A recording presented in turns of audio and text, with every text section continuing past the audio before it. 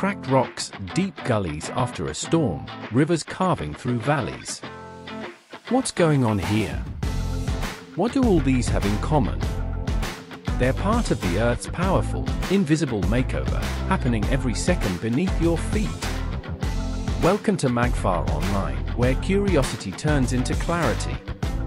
Today's episode is part of our ongoing series on Earth's changing surface, and we're exploring the powerful trio that constantly reshapes our world: weathering, erosion, and deposition.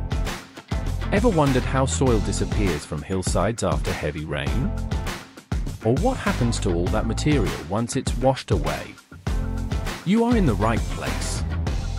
By the end of this video, you'll not only know the difference between these three processes, you'll be able to see the land differently. Here's a question to get you thinking. Where do you think all the soil goes after erosion? Drop your answers in the comments. We will feature the best responses in our next episode. And don't forget the mini quiz at the end to lock in what you've learned. Like, comment, and subscribe so you never miss a lesson. This is Magfar Online, where learning never stops. Ready to break down how rocks crumble, soil moves, and landscapes form? Let's dive in.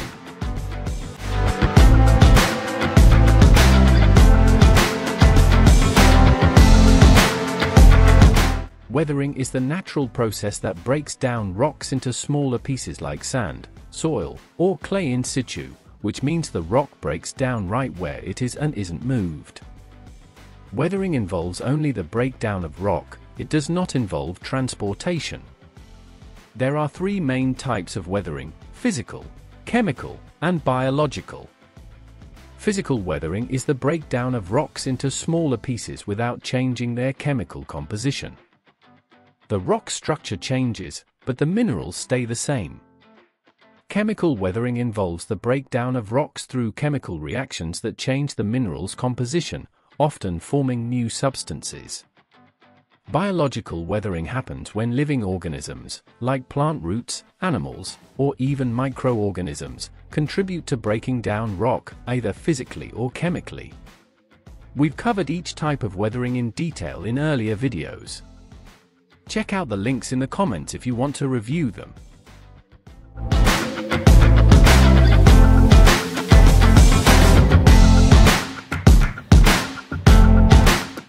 Once rocks have been broken down by weathering, whether physically, chemically, or biologically, the next step in the process is erosion.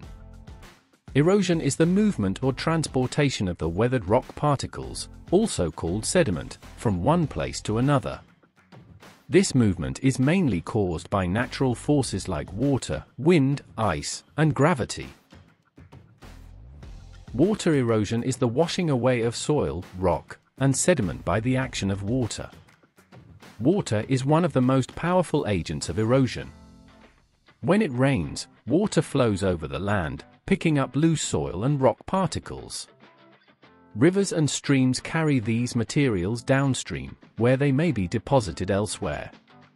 Over long periods, this process can shape entire landscapes, forming valleys, riverbanks, and even deep canyons. A great example is the Grand Canyon in the USA. It was formed by the continuous erosion caused by the Colorado River, which cut deep into the rock over millions of years, creating a massive and beautiful landform. Water erosion also occurs along coastlines. Waves crash against cliffs and beaches, gradually wearing them away and shaping the coastal landscape. This is called wave erosion. In dry and arid areas, such as deserts, the wind becomes an important agent of erosion. Wind picks up fine particles like sand and dust and carries them over long distances. This is known as wind erosion. As these particles blow across the land, they can strike rocks, slowly wearing them down in a process called abrasion. Abrasion is also a form of physical weathering, where the surface of rocks becomes smoother and more rounded over time.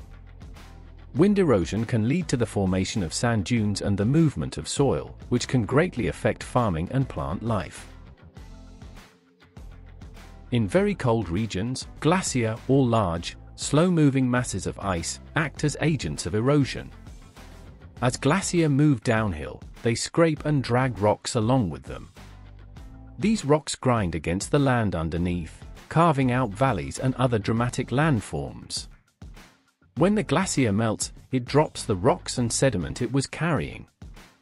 Ice erosion is a slow process, but over thousands of years, it can completely reshape the landscape. When gravity pulls rocks, soil, or mud downhill, it's called mass movement. This natural process can happen suddenly, like a landslide, rockfall, or mudslide, or it can happen slowly over time. Even without water, wind, or ice, gravity alone can move huge amounts of earth from higher to lower ground. Mass movement plays a big role in erosion and can lead to damage to houses, roads, and farmlands, especially in hilly areas or after heavy rain. Humans cause erosion by removing vegetation through deforestation, construction, and farming practices, leaving soil exposed to wind and water. Overgrazing by livestock also reduces plant cover, increasing soil vulnerability. Mining and building activities disrupt the soil, making erosion possible.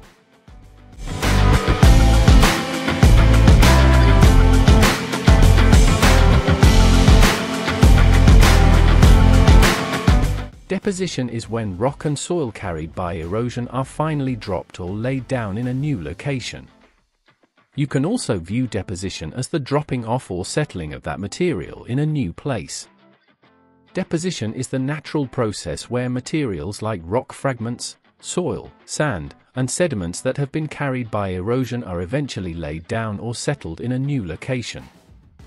After erosion moves these particles through agents like water, wind, ice, glacier, and ocean waves, deposition occurs when these forces slow down or lose their energy, causing them to drop the material they were carrying.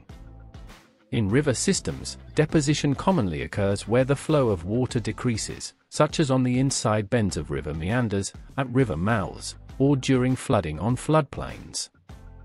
This creates distinct landforms like floodplains, levees, and deltas. Floodplains form when rivers overflow their banks, depositing fertile sediment layers beneficial for agriculture.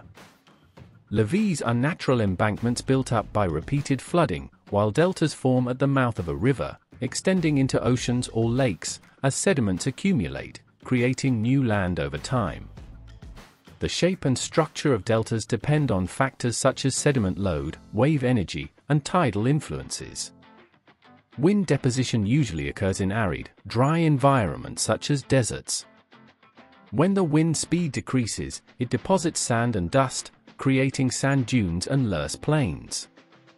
Sand dunes are hills or ridges formed by the accumulation and shifting of wind-blown sand, often shaped into distinctive patterns by wind direction and strength.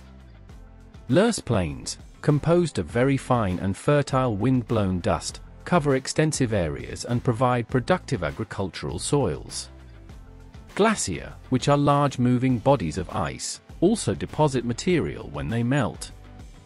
This leads to the formation of landforms such as moraines, which are ridges of rocks and soil left behind by retreating glacier, and drumlins, which are smooth, oval hills formed by glacial deposits. Along coastlines, waves and currents can deposit sand and small stones along the shore when they lose energy. This process creates landforms like beaches, spits, and bars. A spit is a long, narrow stretch of sand that sticks out into the sea from the land. If a spit keeps growing and eventually stretches across a bay and connects two sides of land, it becomes a bar. A bar can trap water behind it, creating a lagoon. Here's the key: weathering, erosion, and deposition are a team. First, weathering breaks the rock down. Then, erosion moves those pieces away. Finally, deposition drops them off elsewhere. This cycle is always happening around us. It's how mountains are worn down, beaches are built, and valleys are formed. These three processes work together to constantly reshape Earth's surface. We've just explored how Earth's surface is constantly reshaped through weathering, erosion, and deposition. Remember, weathering breaks the rock in place, erosion moves the pieces, deposition drops them off and builds it back up somewhere new. Now it's your turn to test your knowledge. Pause the video and try the revision questions that follow. Once you're done, compare your answers with the ones that will appear on screen. It's a great way to lock in what you've learned today. But wait, we are not done yet. Up next on Magfar Online. What happens along the journey of a river? Discover meanders, waterfalls, oxbow lakes, and other amazing features shaped by erosion and deposition. It's where rivers carve, twist, drop, and build, like nature's own sculptor. So hit that like, subscribe, and turn on the bell so you don't miss what's next. The link for the next video in this series is below. This is Magfar Online, where learning never stops. Stay curious, stay sharp, and see you in the next video.